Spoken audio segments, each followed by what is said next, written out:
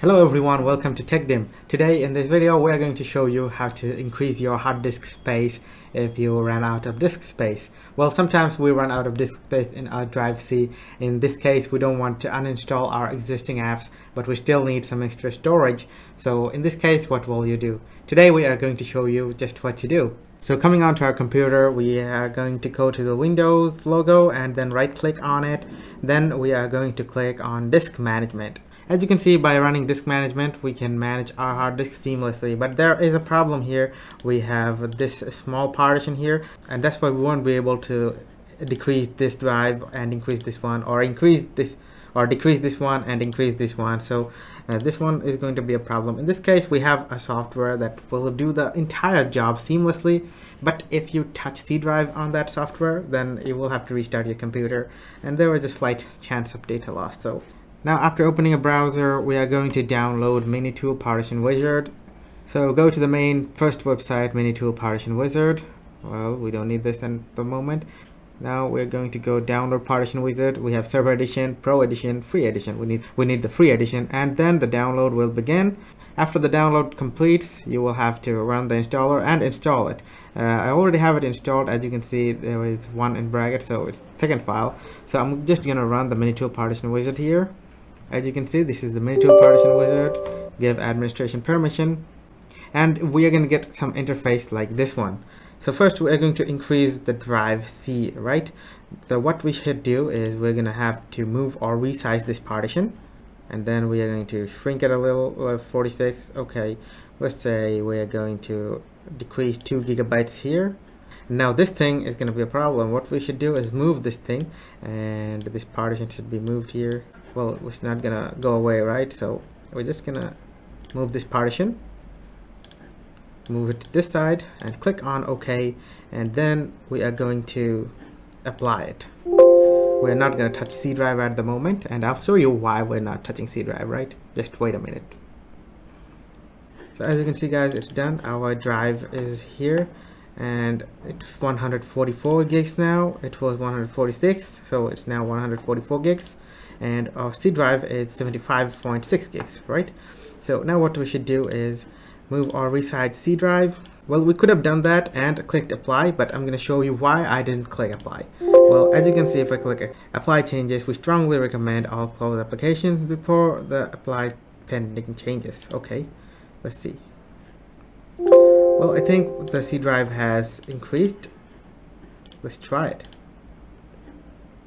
As you can see, we have 78 gigs of C drive, so C drive data has been increased without any errors. So you can try this, no worries. And now we're going to show you the reverse process, which is decreasing the C drive and extending your other drive. If you need any media storage, you don't use C drive too much. So what will you do? Let's decrease our C drive to 70 gigs because I often store my data on the other drive, so I'm decreasing my C drive. Click on OK. Now what we have here is this. So now we're going to move this one, right? And then what we are going to do is we are going to move this one too. It increased, okay? Now we're going to click apply. Yes. So as you can see here, now it requires a restart. Operation resize partition cannot be completed because drive C is being used now. So what we are going to do is retry then. And since it's not working, we're going to cancel operation. Now I'm going to show you a process that you don't need to restart your computer, and I can just restart the computer.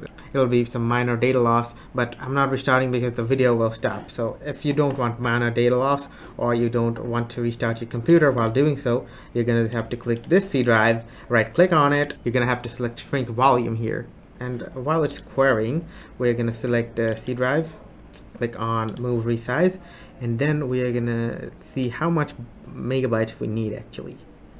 So let's make it 70, and then megabytes. So we're going to need 71,880. Okay, so now we are going to shrink 71,800 unacceptable characters. Why?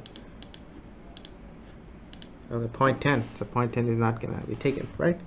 Okay, 0.10 not taken. How about now? Total size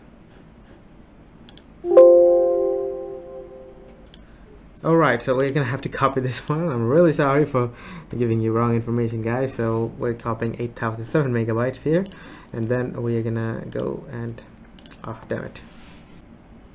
And now we're going to select the megabytes that we want to shrink, and now we are going to shrink the drive. So as you can see, Windows Disk Management can shrink C drive without restarting, and expanding it is no big issue. Even Minitool Partition Wizard can expand it without restarting your computer. So our disk management task is done here. Now what we're going to do is perform a refresh here. How do we perform a refresh now? Here is the refresh button. So as you can see, after refreshing, we have the unallocated space here. Now what we're going to do is move this partition here, and then we are going to resize or move this and then increase the partition size. And now as you can see, our C drive is not 78 gigs anymore. It has shrunk to 70 gigabytes, but it has not increased. The new volume D has not increased. So after applying, it should be increased. Wait a few moments and let the Minitool Partition Wizard do its wizardy magic. Updating partition details. Okay, we're gonna click OK. Now we're gonna cut this, quit the program. We're gonna quit our browser. We don't need it anymore. Don't ask to show me, guys. Okay, now we're done. Let's see, 152 gigs. As you can see, 144 to 152 gigs, and that's how you can resize your hard drive. So guys, if you found this video helpful, please do leave a thumbs up, and thank you so much for watching. Subscribe to our channel for more great videos like these.